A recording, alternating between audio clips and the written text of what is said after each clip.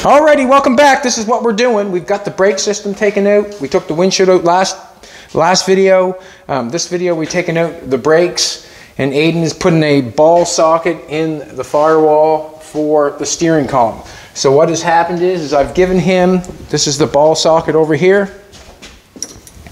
These are the pieces. I've given him, number one, these things are labeled. This has got a little ball and it has 3 pieces to it. This is number 1. He's made a pattern on the firewall, and this is for the brake system, and this is for the steering system. This is the ball socket that we're putting in. He's chiseled that out with his, show them right there, the die grinder. First he took and cut it out with the plasma cutter. He knew exactly how to work everything, didn't have to tell him to do nothing. Put it up there, drilled the holes, die grinded it out, and now he's going to fit this bad boy in. So that's a test fit. Let's see if it fits, Aiden. If it does fit, we'll carry on and go for more. So there you go, just like that, perfect. So he's got that fitting excellent. That's number 1. We're going to put the ball socket in. What we're going to try to do is get the steering column. I got the steering column over there. It's got a bunch of tape on it. I'm going to have to rip it off to get it through this ball socket because it will not fit.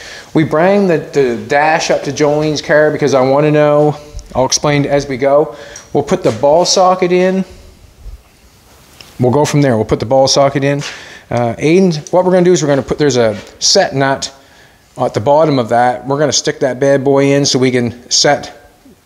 What happens is the steering column goes in, then you can put that set nut to hold the steering column where it's at. I've got number 2 and number 3. I'm going to go on the back side and we're going to put this ball socket in. Then we're going to throw in the dash and see if the steering is going to work because we, you know, it's called mock-up day. And we have to mock it all up before we start. So I'm going to give Aiden the ball. Or actually, I can hold the ball, actually. You just hold the front. So I'm going to put on number 2 goes next. Number 2, I want the set screw at the bottom. I'm going to turn it around and find it. There it is right there. I'm going to put it in the bottom here. This seems like the easiest place to get at it inside. So that's number 2. And then we want number 3. And it's a pretty simple situation because, it's, you know, I can count to 3. So we're just going to line it up like that. Going to put it. He's got the 2 at the top, and we're going to try to put it on. He's going to hold the screws. I'm going to have to get up in here a little bit. It's an awkward thing to work on, I can tell you that, that's for sure.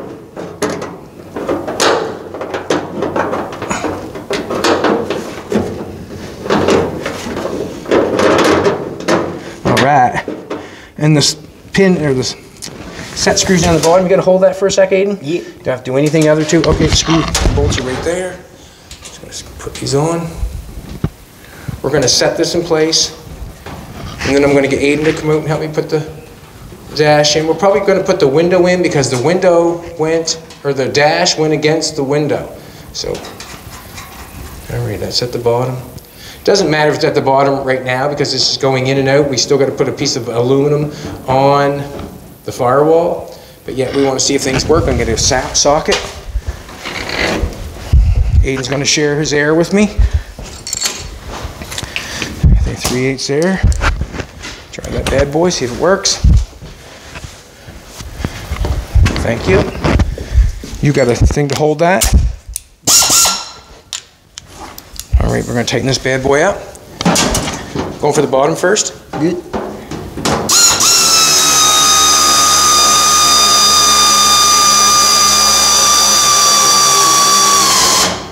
No, a little bit more. That's it. All right, we'll go to this next one. Good. Good.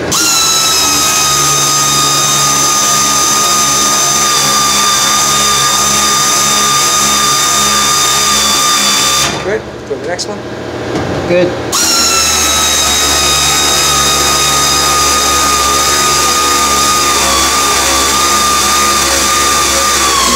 It takes, I'm going to see if I can move the ball socket. Okay, moves all right.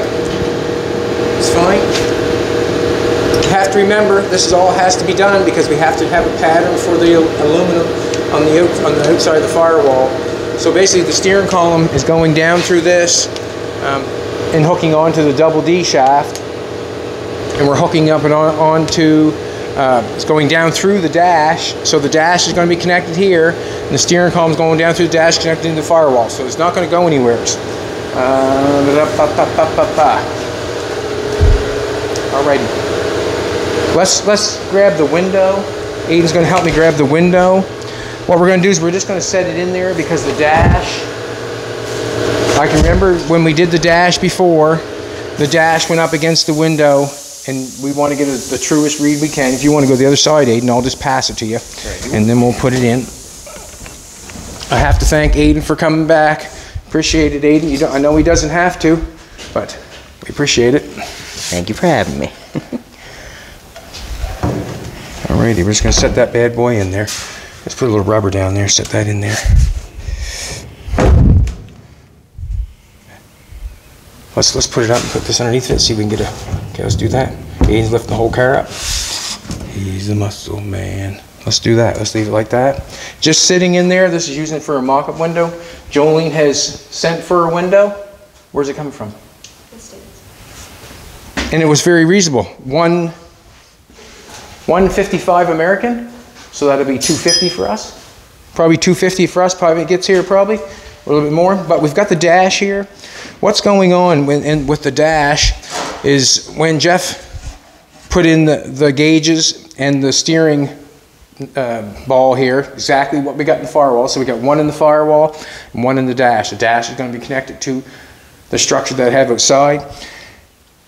We moved this thing, I had the steering ball up here close to the top of the dash. We moved it down. You can see how much room's in there now. Not much. We've moved it down quite a ways. And what I want to know is when we put the hole in the firewall, because we had a chiseled hole in there, it looked like a squirrel in there, chiseled a hole in it. And what happened was I just cut a little peephole with the plasma cutter. And then I got Aiden to do it with the plasma cutter, and then he took the die grinder and made it perfect so it fit. So now what's going on is I want to know if the steering column is going to work the way I want it to work and look the way it should look inside the car. Where we have moved this and where we've moved that up in the air a little bit, did we not? Yeah. We went up a little bit just because it worked out that way. We went up a little bit. So now what's happening is the steering wheel come down some, because when the front ball socket comes up and this ball socket comes down, if you've got a steering column like this, the front one goes up and the back one goes down. That's what happened to your steering column. So what I'm looking for is to find out what it's going to look like in the car before we get it all done, because where this one is mounted, where it's mounted, fine and dandy, but the steering column can still go up or down because we still are not finished with the firewall. We could take that one and move it up a little bit, and if you moved it up a little bit, it would just bring the steering column down a little bit because it would just swivel inside this ball. If we took the ball socket on the firewall, moved it down, we'd move it up in the air more. And also, when we get doing this car, we have to realize, or you don't have to realize, but I do, it's only so big inside. Like, the seats are all the way back. It's really actually a small person car. It's like a racehorse. It's a race car, and it needs a jockey. And the jockey's Jolene. Like, if you want basically the smallest person, Aiden. I'm not sure if he's a little bigger than Jolene, obviously, but Aiden's going to be the test fit dummy. I don't know if he likes that word, but it is, that's what it's called. But anyways, we're going to get Aiden in the car to test it. What I want to know is what I got the dash up here for is because I want to know, this is what I want to know, and they're going to watch it with us at the same time. I want to know where we've moved this down. You can see where this one's way up in the air. I've got 1.5 inches to the bottom of that dash. So I know if I put that steering column up through there and I measure that there, I've got a little better than 1.5 inches. We're up there probably, well, we're 1.75 inches obviously, but we got 1.5 inches. 1.5 inches there, I would say. So what I'm going to do is we'll be that far off, so we'll be able to know. What we'll do is we'll set this, instead of putting a ball in here, not going to take that out, we're going to leave that in there for good. Instead of taking it out, we're just going to come down and put we're going to put the steering column, set it down on this part, just set it right down there on that, and then we pretty well the exact same. What I'm going to do actually, I'm just going to take the die grinder, take a little bit more out of that so we can get it down just a little bit further and get a truer read. Go for it.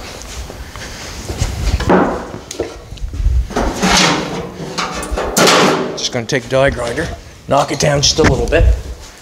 Just a little bit. Glasses.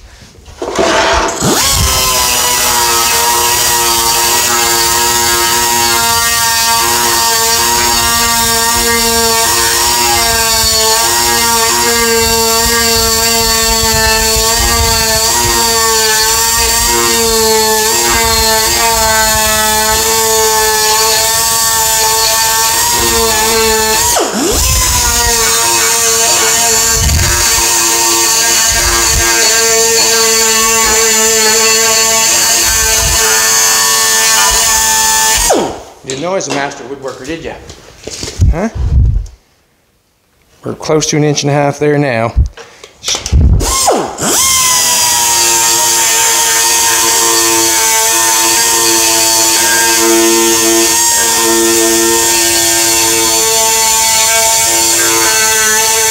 Alrighty. Let's set the dash in. Just thinking what's next, that's all. You don't want to push out that window either. We found a different. Just want to take a look here. We're over about. How far are we from this? How far are we from that? 1/8? Yeah, 1/8. Good. Sounds good to me because I got about 1/8 too. So we're about in the right spot then. We don't want to push out the window. But we're hard up against the window like usual. Alrighty. What I'm going to do is I'm going to, if you want. Not sure if you want to go underneath the hood or not, Aiden, but I'm going to fish this down through to you, through the, take tape off this bad boy. Did Benny Riviera donate the steering wheel? Way to go, Benny. Benny donated the steering wheel also. We have one of the gifts yesterday. We have working today. Thank you, appreciate it. So, the reason I taped this up is I just don't want to get it scratched up, obviously. We want to get it taped up for that reason. I don't know if I need to tear all that off. Let's tear the bottom off. Put the bottom tear off. And we'll know the distance that it has to come through the firewall. We have lots of room with this double D shaft coming through the motor mount. We have lots of room on the side of the engine there. We're really good. I'm just going to rip that up so far.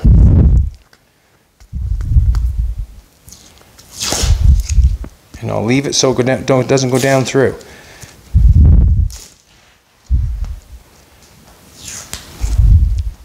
And Aiden, what I'm going to ask your assistance for is try to get that ball on the right angle so this goes down through. Gotcha. You know what I'm trying to tell you? Alrighty. So this is going to see. And this is the issue. I'm just wondering if I should have something on that dash too. Alright. Well, it's going to take off on me. I know it. Alright.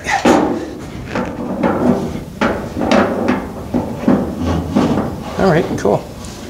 Now. That's not going anywhere. Alrighty. Alright, we have a steering wheel that comes off. Just kind of, now, that's about right. Looks good. So if you can picture it, that ball there is going to be the aluminum is going to cover this. That's going to be on the outside of the aluminum, and then you're going to see the double D shaft.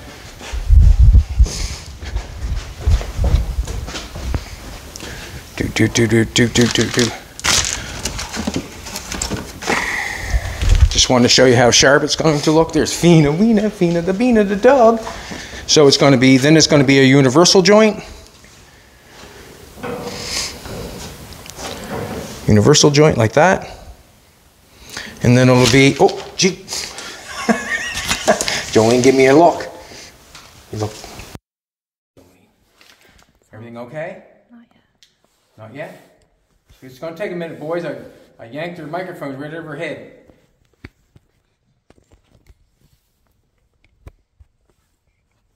Ready to rock and roll? Mm-hmm. I got the look, boys, didn't I, Aiden? I got the look. Don't ever do that again. So this is the double D shaft. We'll pull the conning down here a little bit. And that's the double D shaft there. So we'll have that'll go on like that. The double D shaft will go in the other end of this universal joint, and then the double D shaft will go down to the steering rack and pinion and through the motor mount. So that'll look really nice there with an aluminum firewall. Just had to show you that because I wanted to see myself. How's that? Just going to sit over here. Because everything I do to this is kind of brand new again because it's been a while. I'm going to ask Aiden to hop out. Aiden's going to be the person going to be taking place of Jolene. So this is how the steering column comes off. I generally buy these steering columns. I did it. It has a little pin that goes on the end of the steering column. Then you just pull it off, and then you have a little press pin that puts it back on. Pretty simple thing. It's just a nice thing if you're getting in your car and the steering wheel's in the way or whatever. It's a nice option to have for getting into your car. You've also have one on Elvis. I know Benny Riviera donated a beautiful steering column. I got a couple mats here. I'm thinking that these couple mats here they're probably a little thicker, probably your seat probably a little thicker than that. But we'll sit Aiden in the car. The seat hole is here. That's the very front of the seat. I'm thinking his buttocks would be back about here somewhere because that's the back hole there. So we're going to put it hopefully right about there. Aiden, try not to hit the steering column if possible, and plant yourself. The seat is no wider than the wheel well, so plant yourself over closest to the console as possible. So I've got Jolene's steering column here. Try not to hit your steering column. See, when getting in this car, it's not going to be that high, obviously. And there's the issue right there with your knees up against that steering column or the dash. The dash is down so far that if you had to... Alrighty, this is the test. It's kind of stuck right up at your face, eh? But that's a good thing. Don't press the brakes. I'm just joking. Hang on. Let's put this on.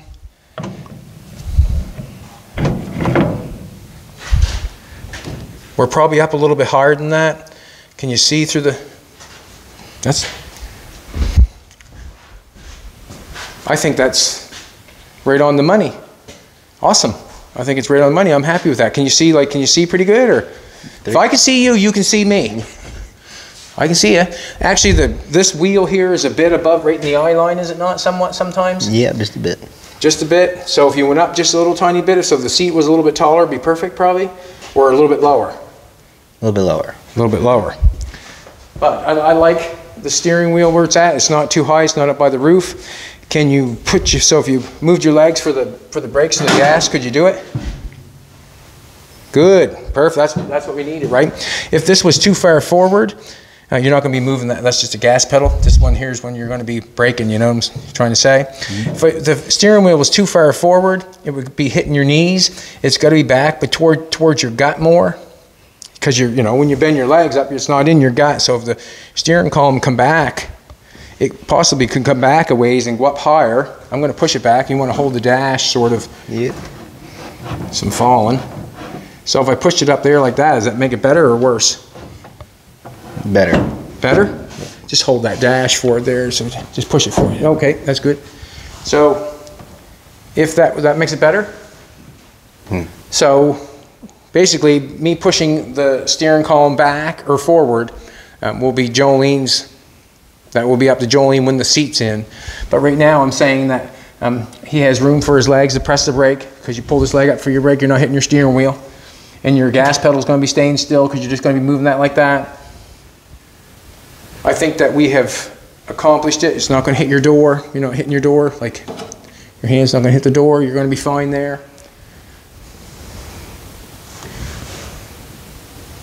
Awesome. So basically that's what we're going for. Aiden put in the ball socket down the bottom. We know where the ball socket is on the dash because we bring it up and took a measurement. basically down where it would fit on that dash. That dash is the exact same as this dash. That's the steering column we're using. That's the wheel we're using.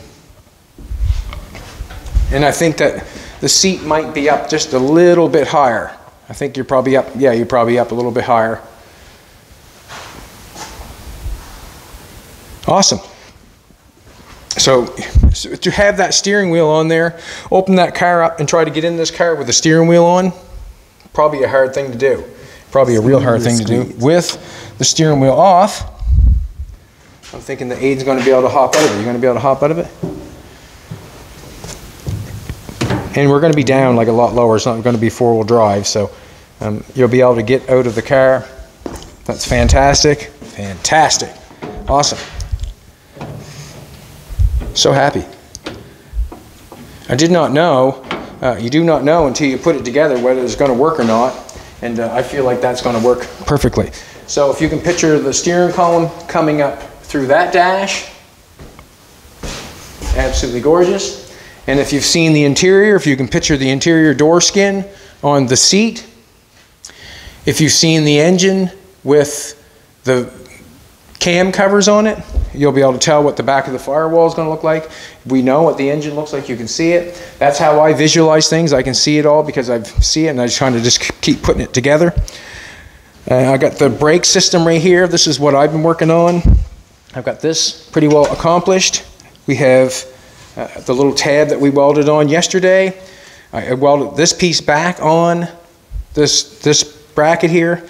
I welded that back on because I wanted this hole and this hole for when it goes underneath the dash. I can bolt the steering column to this piece and make sure that it's not only held by the dash and the firewall, it's even held by the brake system, in which it will give the brake system a little bit more oomph to, like everything's connected to. It's like my hip bone connected to my shoulder, my side bone, or my hip.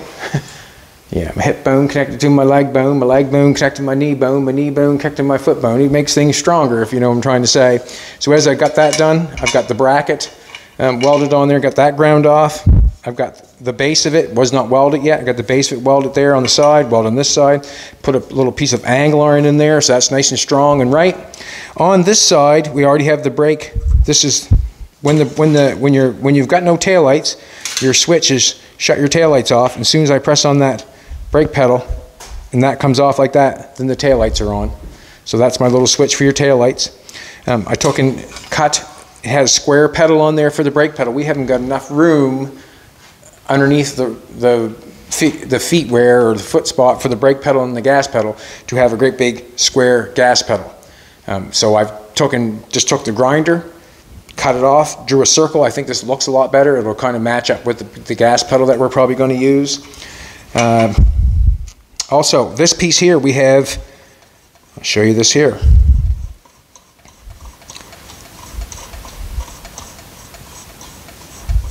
Come on out.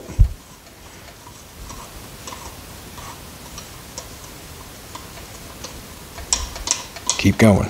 So we have this here. This bolts onto my, if you've never seen it before, this bolts exactly right on there like that. Then four bolts there four bolts go through the firewall, and this is on the other side of the firewall underneath the dash. So when this comes through, this is my plunger here that I have, and I have this piece right here that connects to my plunger. And what I've done is I've taken a fine thread. It actually was a plunger from another brake unit, and I robbed it and stole it and cut it. It was quite long. It was there on the floor. It was probably 8 inches to a foot long, and I did not need that. When I put this on, I have to take all the nuts off that, but when I put that on there and take them nuts and put them bolts to that hole, this basically, the plunger goes right to that and is not long enough. So what I've done is I've made this. I've got a fine thread that screws into my plunger hookup. So I screw that all the way in.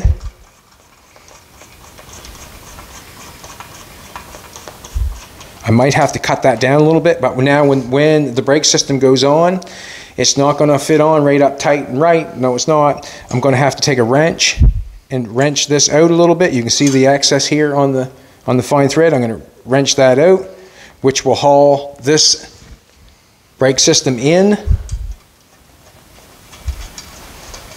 That'll screw on top of this, and then I will tighten this to lock it in, to lock it down.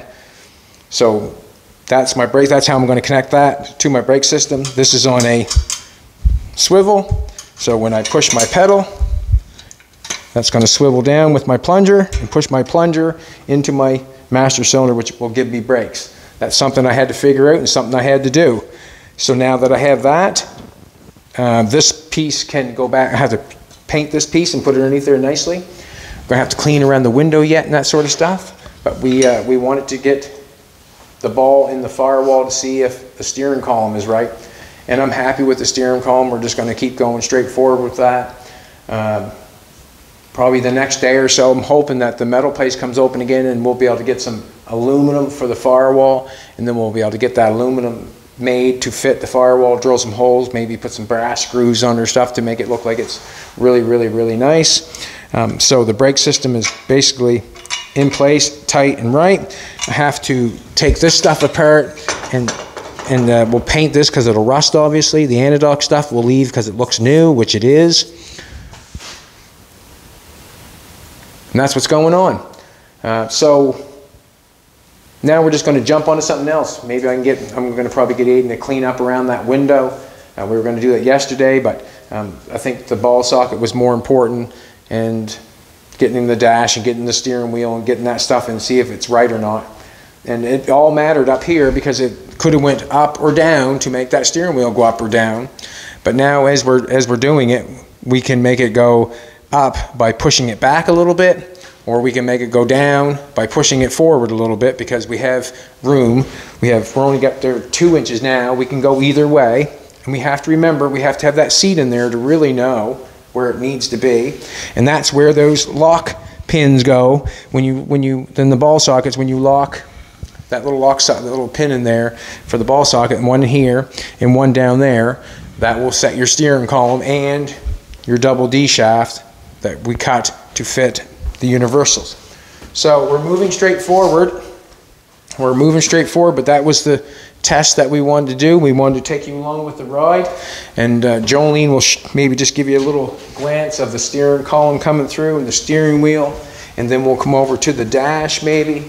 We'll show you the dash, and then we'll do the one just to see what everything looks like so you can see what's going on. And it's going to have a nice steering column coming up through with a nice wheel. Thank you very much, Benny. We have the wood that Jeff Webster done. It's been a while. We get all the gauges in there. There's the back window trim pieces. The side window trim pieces are in the house. Didn't need those, but those are all connected together. So we've got, if you can picture it, this is the aluminum that we're doing for the firewall. And I like the brass. We'll probably put brass screws or something to hold it on there nice and tight and right. And hopefully everything goes right. And when I got measuring things yesterday, and I get showing Jolene, like the 1/4 inch, 1/2 inch, 1/8, and 1/16 is all over this car. Everywhere's.